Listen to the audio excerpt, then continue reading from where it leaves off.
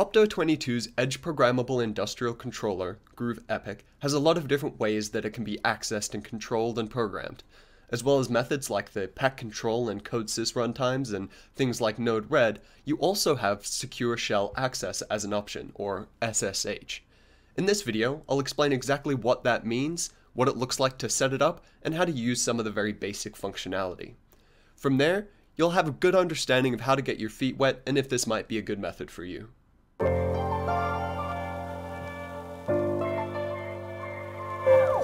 The best place to start is with the version of Linux that's running on EPIC. In this case, we refer to that version as a distribution of Linux, and you might be familiar with this if you've worked with Linux before.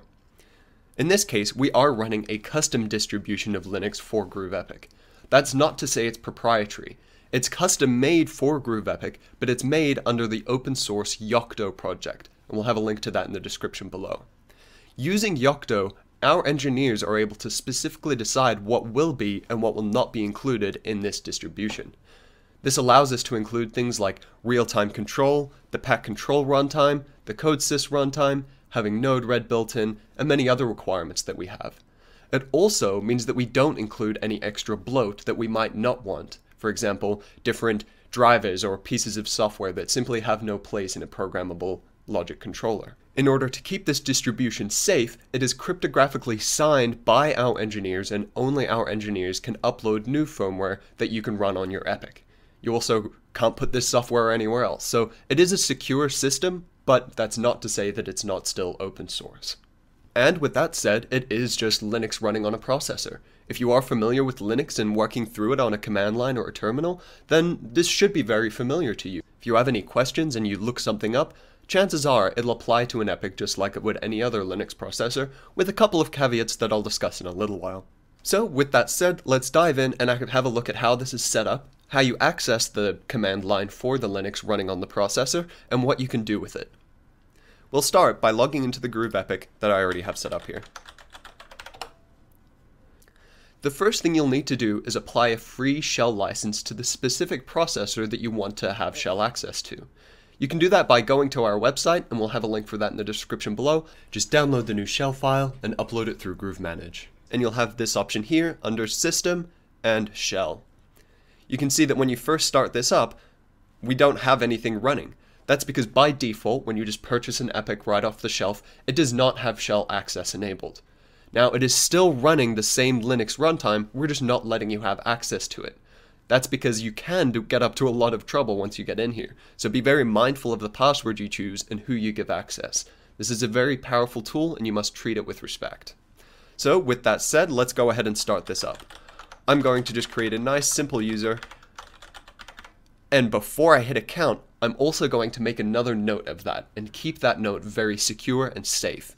If I forget this password, there is no way to recover it from either Opto's side or the user's side. You simply have to completely restart your device by taking a paperclip and completely resetting the entire system. So be very mindful of what this password is and the fact that you should save it. With that said, I'll go ahead and create this account and take note of the shell license agreement. Now, I've read this a couple of times already, so I am going to sort of skim over it, but if you are applying a shell license, you should read through this in its entirety. The big part that you need to take note of here is that you must accept full responsibility for troubleshooting and resolving any and all issues that come up with shell access. The reason for this is simply because you can get up to a lot of trouble with full admin access to the device. You can take down firewalls, move and delete files, create copies of files, rename them, all sorts of things, and we can't necessarily help you with any issues that might crop up from doing that.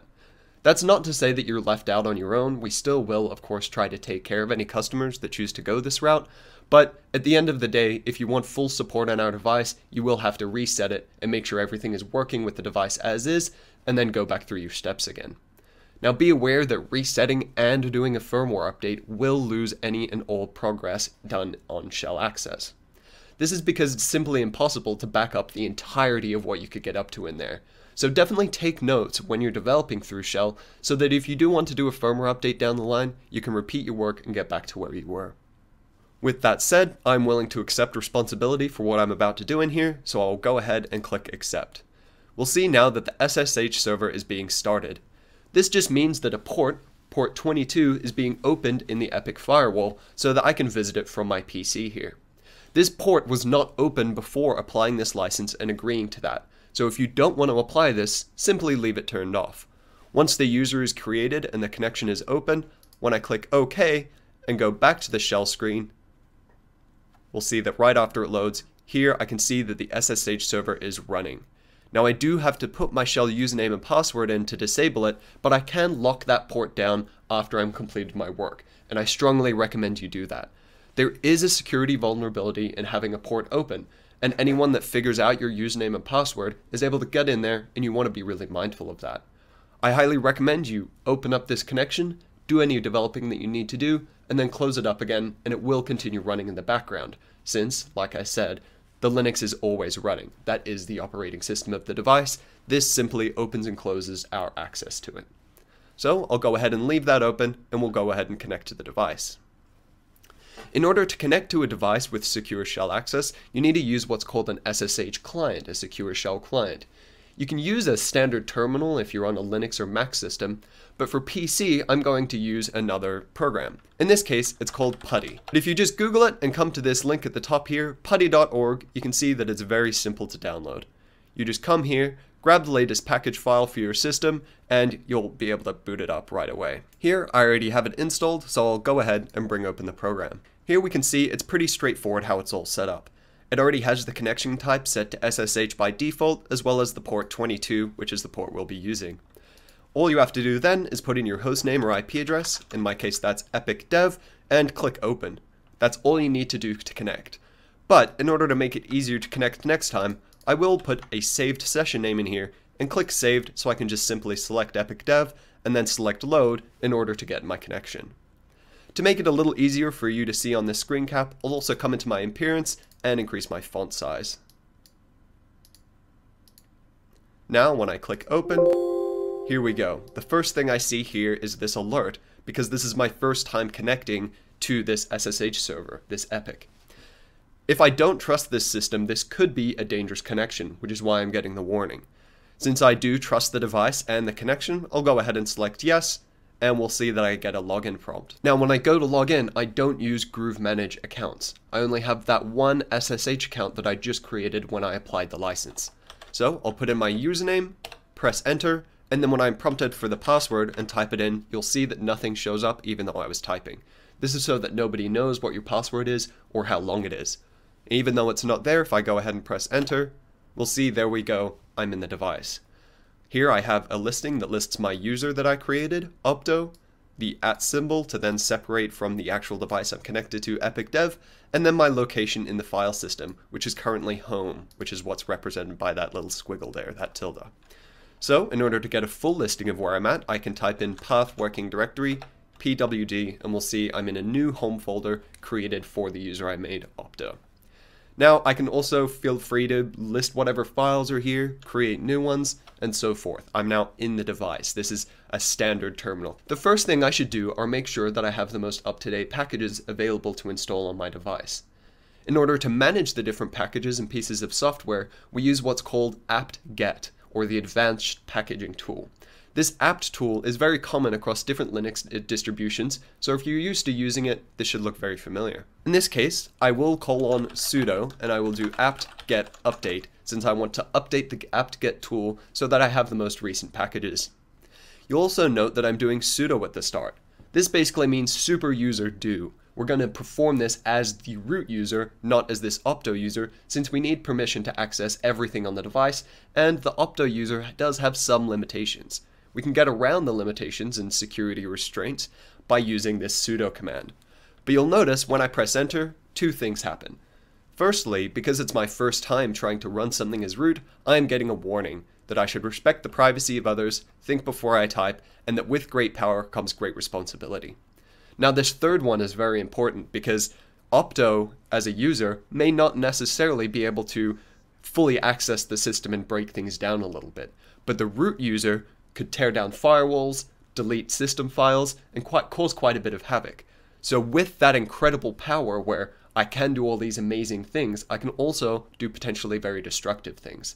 So with that great power, there must also come great responsibility. You always want to be careful what commands you're running with sudo. In this case, I'm just updating apt-get, so I'll go ahead and put my password in. Here we go. It's now going out to archive.opto22.com and receiving a bunch of these different packages. Now it's important to note that it is in fact going to archive.opto22.com. That's where the packages are stored in what's called a software repository.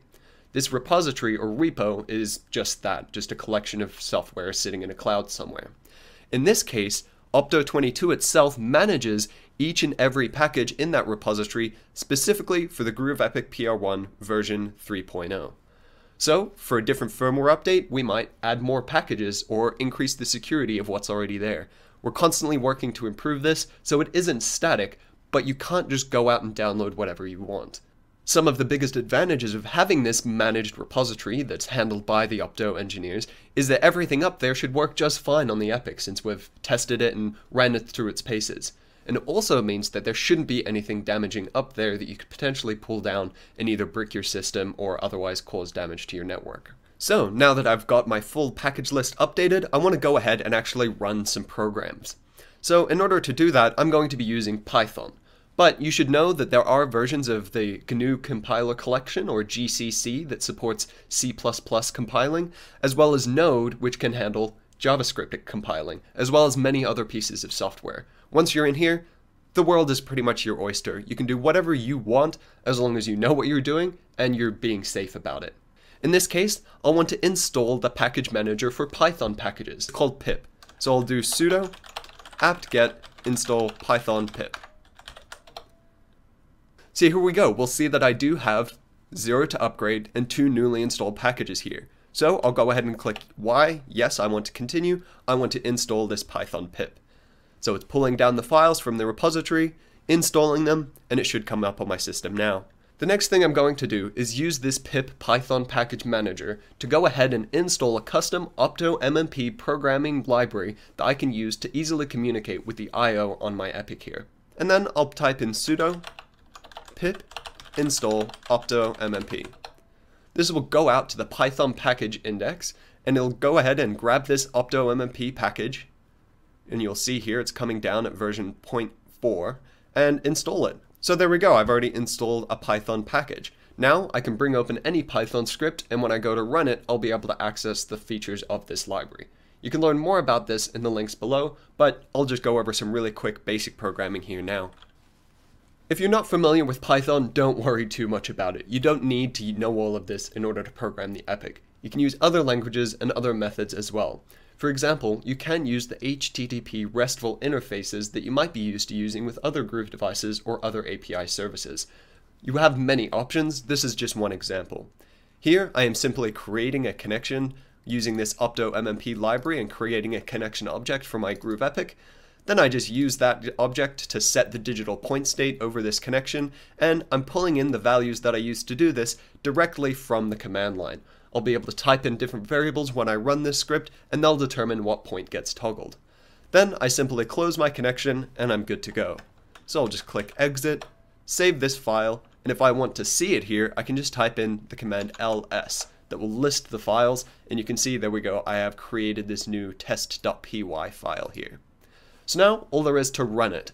But before I run it, I want to see which point we're toggling. So let's pull this off to the side for now. In order to see what points are available and to see them change, I'll go back to my home, select I/O, and come to this digital out here. I can choose any one of these points I want, so I'll just grab one at random, let's say digital output 8. I can even give this a name, something like Python output. Now, I won't need to refer to it by Python output, I'll be referring to it by channel 8 on module 0. You can see that's here at the top, as well as in the URL at the top of the browser here. So here we go, I've got a nice clean console here now, and we're ready to run our test.py Python script. So I'll call the Python runtime with just Python, and hand it in the different values I need. First, it needs to know what script it's running, that's test.py, what the digital module is, which is module 0, and exactly which channel we're writing, in this case channel 8, and finally the value we want to write. In this case we're turning it on, so I'll send it the value 1. So now I'll simply press enter, and right away we can see that it's turned on. I don't have this wired into anything, so we are getting a quality error, but we can see that the control worked just fine. Now I can just call the last command by pressing the up arrow, and now we'll backspace that one and put a 0 in, press enter, and there we go, it's toggled back off. Now this is a very simplified example. We're simply turning something on and off that we could just as easily do from within Groove Manage. But the fact is that I'm doing this from a Python script. I could start programming loops in here. I could measure analog inputs and do complicated math on them in order to toggle different outputs or enable or disable different things across the system. I can also use other Python libraries. I could use pip to install the requests library, and then I would have access to any HTTP requests I want to make. I could post this data to another API service. I could request weather data from another service. I could even connect to a database and use Python to do the logging here if I wanted. Really, this is just an example of showing how the technology works and that it truly is very diverse. If you want to learn more about this, there are a lot of resources about how to program in Python and in JavaScript and in C++ or any other method you might want to use through Linux. Really, the best way to do it is to just get in there and learn. You should just be mindful that with great power, there must also come great responsibility. So once you are in here and you get comfortable, don't stop being vigilant. You want to keep your system safe, and it's always good to develop on one system and then perhaps deploy it on a different one so that you're not making changes on something that's actively running. Since there's a lot that you can do here that's extremely powerful and enables a lot of different abilities, but it can also be very dangerous. So just be mindful of what you do before you do it and take good notes. Whether you're an experienced Linux developer or maybe you just want to get started with this for the first time on Groove EPIC, feel free to drop some comments below with any thoughts or questions that you might have. We also have some great forums that we'd be happy to answer any other questions there, and you'll be able to find the link in the description below.